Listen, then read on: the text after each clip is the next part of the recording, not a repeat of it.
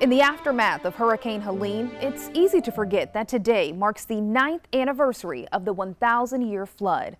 Despite being 9 years apart, both disasters share the same devastation and the same swift response from the South Carolina Helicopter Aquatic Rescue Team, also called SC-HART. It's a partnership between the South Carolina National Guard and SC State Fire. I spoke with 3 servicemen at McEntire National Guard Base who took part in the helicopter rescues in October of 2015. And little did I know, just days after our interview about the 1,000-year flood, they would be back in action, helping those impacted by Helene. Gripping video of one of the many rescues that happened on October 4, 2015. It was something I certainly will never forget. While people were trying to escape the rising water, the SC-HART team was heading right into it. It was a sight that we'd never seen before. And people, you think about it, you imagine seeing people in desperation, and we were seeing it firsthand. They really needed some assistance. The odds were stacked against them. Because of floodwaters, less than 20% of the company could actually make it to McEntire. Looking back, that of all the people that could have showed up that actually were able to make it first, we had a crew. We had what we needed to get started. And with one helicopter, in one day, they did more than 24 rescues. What kept driving you to push through and continue those rescues? So, everybody has stayed up late at night. Everybody has felt exhausted. But when that friend comes over, knocks on your door, needs some help, and you wake up, you're invigorated, that's exactly how we felt, because we were providing a service for the citizens that we live with and work with and talk with and go to church with.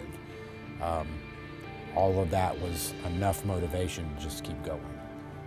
We weren't overseas doing a mission based on objectives and national security motivations. This was South Carolina, and so we had to do what we had to do. And with precision and calm, they were able to bring so many to safety, thanks to their intense level of training.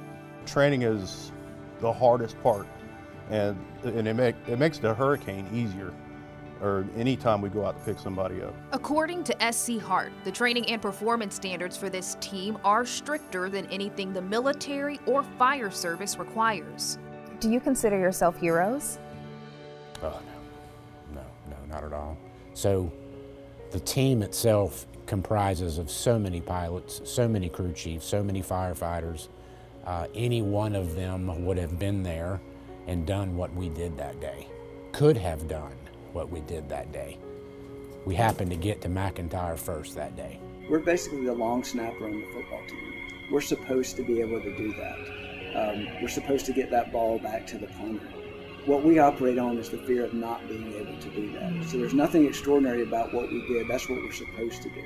There's certainly a lot that can go wrong if we don't do what we're required to do. And with that motivation, coupled with their deep ties to the local community and pride in their service to South Carolina, helped fuel them to work tirelessly. A lot of us have been all over the world doing everything, and for other countries, other people, but whenever you're, like Sean said, whenever you're here at home rescuing your own people, it makes it a little bit different. The October 2015 flood, while etched in their memories, underscores the vital role of SC-HART and their readiness to respond anytime and anywhere they are needed.